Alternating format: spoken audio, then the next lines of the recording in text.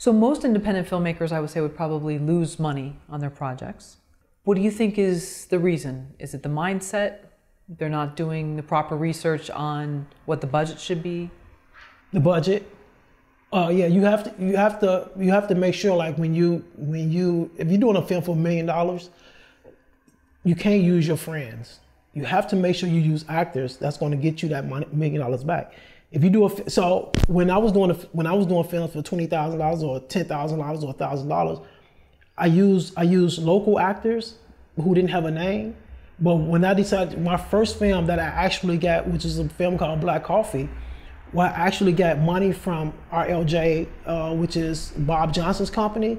We didn't shoot that film for a lot of money, but I knew that they knew that I just can use those same actors because it would be a hard sell for BET or to TV One or whoever.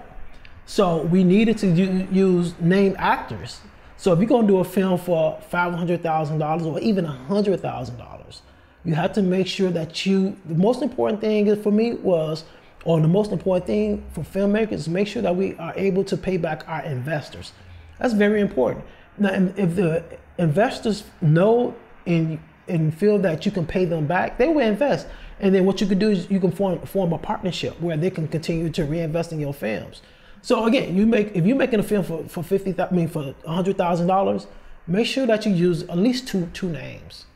At least two names that's at least going to get you that money back so you can pay back your investors, and also you can make some money. Yeah. Can you explain how named actors get you money back? So the way it works is this. So if I'm gonna use Black Coffee as an example. So I'm gonna tell you the budget and everything. So that movie was made for $120,000. So in that movie, we did we had Darren Henson, we had Gabriel Dennis, we had Erica Hubbard, Lamar Walker, and Christian Keys. Those are our main five. And these are named actors. People know them. You may not know their name, but if you see their face, you know them. And they were BET friendly. Like BET, like you show those people to BET, they know them. So when a movie like that was made for $120,000, when you sell it to BET, you may get $250 back. You may get a little bit more back. That's the way you're making your money is television. It's television now. So that's how you get a movie, and you have to do your research too. Now, if you're doing a horror film, know the actors that are good when it comes to horror films, and know who's picking up horror films, whether it's what networks are picking up the horror films, and whether it's a romantic comedy, know which networks or which distribution companies are picking up romantic comedies, know which actors that they like, go on the different websites with the different distributors and see the movies that they're putting out and see the movies that are hot. So say for instance, and go to the different television shows and see what television shows are hot. And a lot of actors who are doing TV, they want to do feature films. Of course they do. So if you go on to, if you see you go to one of my favorite shows like This Is Us. If you have a great script, what you want to do is you want to contact the agent and tell them what the script is about. You want to make an offer to I say for instance, one of the actors from This Is Us say, I want you it's the lead role. So that television show is hot now. Everyone loves This Is Us. By using one of those actors from This Is Us, and you keeping the budget very low, between 150, 200, depending, you may want to do a partnership with those actors and say, okay, I want you to come in, I want you to be the lead, and I want you to be the producer as well. And as a producer, I'm going to give you some money up front, and then you want to make money on the back end once we sell it. So you use those actors' name in order to sell your project. So who's going to turn down the Sterling Brown from This Is Us? Who's going to turn down a movie with Sterling Brown in it because he's so hot right now? So you go and you just do your research as far as what television shows are hot, and then what you do is you reach out to those different actors who maybe not doing a lot of feature films, and and when they have a break from shooting like a show like This Is Us or whatever show they're shooting, when they have a break from shooting from one of those shows, they may have the time to shoot your feature film, but do a partnership with them. Like Gabrielle Dennis and I, she just played Whitney Houston on the Barbara Brown story. Like when we did the movie My First Love, it was a partner. She came on as an executive producer, and it was like a partnership. So you want to do a partnership with these different actors as well.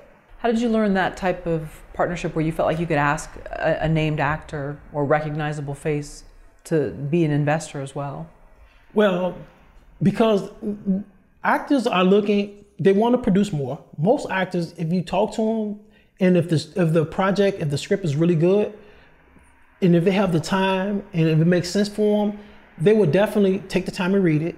And if they like it, they would join on, and they would come on as a producer and as an actor, Or you may want to attach them to the project, and if you attach them to the project, that can get you go out to investors and get the money from investors. Say, okay, I have such and such actor attached to this project. Maybe you can go to a company like HBO, Showtime, whatever, and get maybe I'm just tossing some companies' names out, or Netflix or Amazon Prime, and get an MG, which is a minimum guarantee, and say, okay, I have this actor attached to this project, and you go to these companies and say, can you give me a minimum guarantee to say that if we finish this project with this actor attached, that this is the amount of money that you're going to give me for this film. So a network or a television, a network or a streaming network like a Netflix may do, there are no promises or guarantees, and what they may do is they will give you a letter, an MG, which is a minimum guarantee letter, saying that based off the production value, based off these actors, or this actor, if you deliver this film to us, we'll give you a certain amount of money. And what you do is you take that letter to investors to say, okay, and you take that minimum guarantee letter, you take the attachment letter from that actor, and you can take that to investors and say, okay, I can make this movie with this actor, and Netflix or Amazon or Hulu said that once the film is finished, the production value is there, if this actor is on board and stars in this film, that they will give me such and such and such and such. And that's how we got my film Black Coffee made, because what happened was I called up RLJ. I was like, I want to do this film. It was like, who do you have attached? I had a relationship with Gabrielle Dennis. I had a relationship with Lamar Rucker. And it's funny because I met Lamar Rucker at a film festival in New York a long time ago.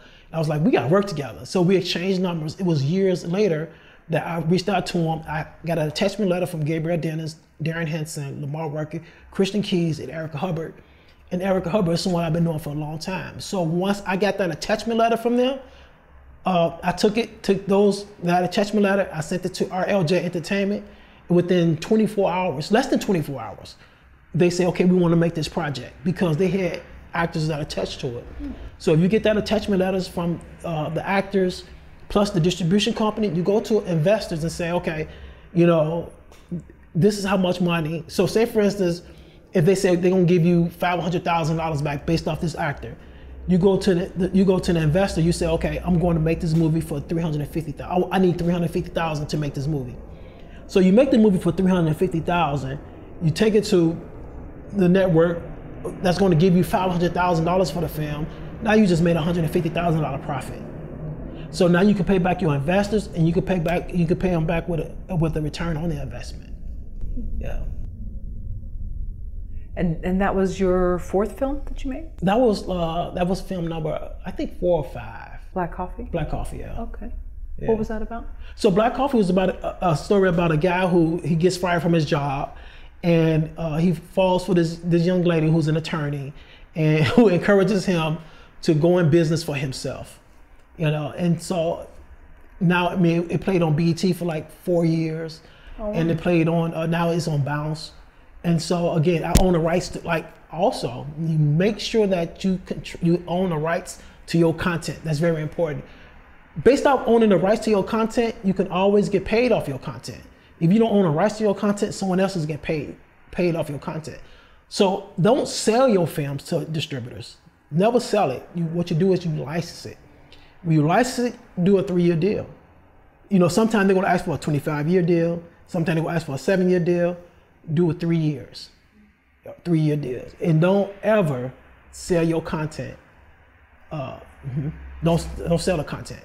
So what's the science behind 3 years? Because then if they want to renew it, you can do it, you can renegotiate at a higher rate? Yeah, well, the science between the 3 years is that if you got 3 years, you know, so within that 3 years, so many people have watched it, and it probably would lose its value unless like somebody from that film win an Oscar, you know. So within 3 years is that, you know, they can always, you know,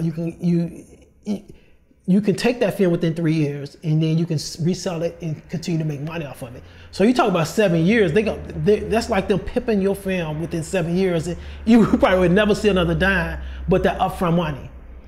So within 3 years, you can get that film back within 3 years and you can resell it again.